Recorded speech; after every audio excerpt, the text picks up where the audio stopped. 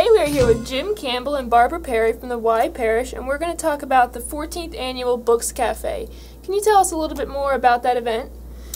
Well, yes, it has, as you say, been going on for 14 years, and it's grown every year to the point where we are now offering about 20,000 books over a sale that extends for 8 days, last week in February and the first week in March.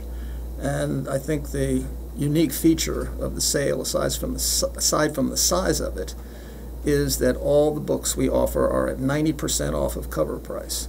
So there is literally nowhere that you can get good books at as low prices as we offer. And who does this event benefit?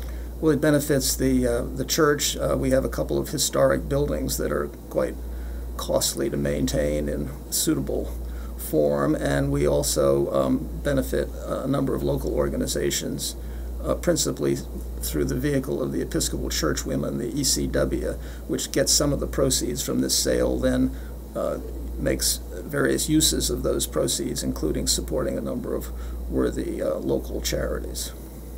And what kind of books can people find at the sale? Just about anything, from nautical books to cookbooks to garden books and fiction, paperback fiction or hardback fiction. You name it, you can find it. They're classics. We don't have any encyclopedias. They don't seem to be popular anymore now that you can go online and find anything. No college textbooks. Okay. But anything that people would like to read today, you can find there. And how have you two been involved in this event? Well, I think both of us have been involved in it since the beginning, and the beginning was 14 years ago when this event was really just one table at, I believe, the parish's Christmas bazaar. And the bazaar got big enough to the point where they didn't want to give us a table, and we were getting big enough to the point where we didn't want to be confined to a table. So with the inspiration particularly of Joan Hennessy, who was in a sense the founder of this whole event, we moved to a separate date. We picked a gloomy winter time to do this when people wouldn't be distracted by things like walking in the woods or planting their gardens. And so we've always done it at this time of the year. And Joan gave it the name Books Café because when people came to the event that this arose out of, they could get books, but they could also get good food from the kitchen and the rest of it. And so Joan decided that we ought to not only sell books, but we also ought to offer treats and snacks and soups, and that's actually Barbara's department. You started that whole thing off. Actually, originally it was books and brunch, and we started out and we had egg casseroles and macaroni and cheese and different things like that, but somehow it grew into what we are today, which is the cafe, and we have all homemade soups and chili dogs and Smith Island cake, and all of these are made by our parish members. And we do have extra little, if you just want to have a cup of coffee and a cookie, we have those too that you can pick up. And the children come after school and they really like the little snacks that we have, even some popcorn things. So yeah, there's something for everybody. Yeah, actually that makes me think one of the features of the event is we have a separate children's room, which actually my wife is, as we speak, working and sorting the books on. But we have a great selection of children's books, which includes also things that people use in homeschooling, as well as the classics, the Harry Potters and the rest of it. And the other thing I would say about the books is that we sort them all. In other words, we have a huge, as Barbara's suggesting, we have a huge selection of fiction.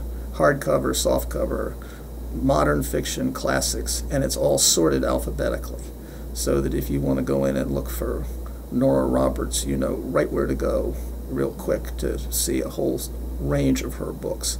And that's one of the things that takes a lot of volunteer time. Again, as we speak, there are people over at St. Luke's. We're now, maybe 10 days away from the beginning of the sale, and they're sorting thousands, literally thousands of works of fiction in hardcover and softcover. And if someone wanted to find this information, is there somewhere they could go online or find find this information? Well, we've got a bunch of posters up. Okay. We've got, I think we've got some information about the sale now up on the parish website. Maybe we can hope. We can hope. We never know. We never quite know about that. Yeah, we should. But I think that the parish website, wyeparish.org, has now got a notice about it. But more people will probably learn about the sale by watching this interview that you're doing here than by going to our website. Okay. So I'll just stress again that the sale is at St. Luke's Chapel in Queenstown, Main and Dudley Streets. It starts Thursday through Sunday, February 25 to February 28. Then we have a little pause, and we restock, and we get ready for a second week of another 4 days, Thursday through Sunday, March 3 through 6. And 10 to 6 every day? And 10 each day? 10 to 6 every day. Okay, Right. awesome. Well, thank you both so much for coming in. I was going to say, we can tell you that it's something that people look forward, once you've been there, they look forward to coming back each year, and they know that it'll be at least the first weekend in March, and they're there. And as Jim said, they're restocking all the time, so they don't just come once. They'll come the first day, they'll come back the third day, 'Cause there's more or books. something like that, right. So And the books are really, and these are not just sort of library discards. These are books that are donated by people who bought them, read them once, and then they give them to us. And so as a result, you can get a $23 hardcover work by David Baldacci, and you get it from us for $2.30. And it's a good, clean copy. Over the years, the quality of the books has markedly increased. And so right now, we are offering a huge proportion of the stock is essentially new books. So it's Good deal. People do come back. Okay, well, thank you both so much for coming in, and we look forward to your event. Thank you.